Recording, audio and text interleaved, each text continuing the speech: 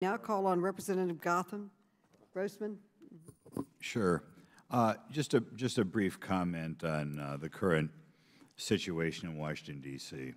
About 18 years ago, I went to Taipei, Taiwan, which would be, if I think it were an American city, would be the either second or third largest city in America. It's bigger than Chicago.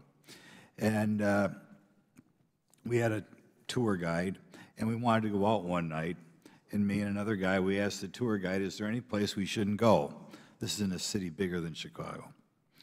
And he said, no, there's nowhere you shouldn't go. Everywhere in Taipei is safe. And I kind of remembered that, and I was kind of ashamed to be an American at that time, because I knew if my friend from Taiwan had come to Washington, D.C., I would not even remotely be able to say you can go anywhere you want in Washington, D.C. at night. This year it's going to be close, nip and tuck, whether Washington, D.C. gets to 200 murders or not, which is really an embarrassment to the United States. I know countries you wouldn't want to emulate, like China or Russia. They like to talk about how embarrassing Washington, D.C. is and our high crime rate.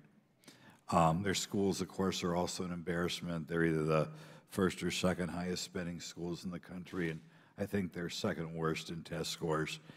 I really feel that the last thing we need is more self-rule in Washington. I think our forefathers got it right.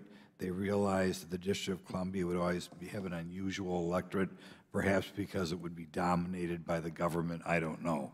But for whatever reason, be it the massive murder rate or the pathetic test scores in their schools despite the high spending, the last thing we should do as we look out for the reputation for America around the world is give the elected officials in the District of Columbia more say-so, more freedom. Thanks.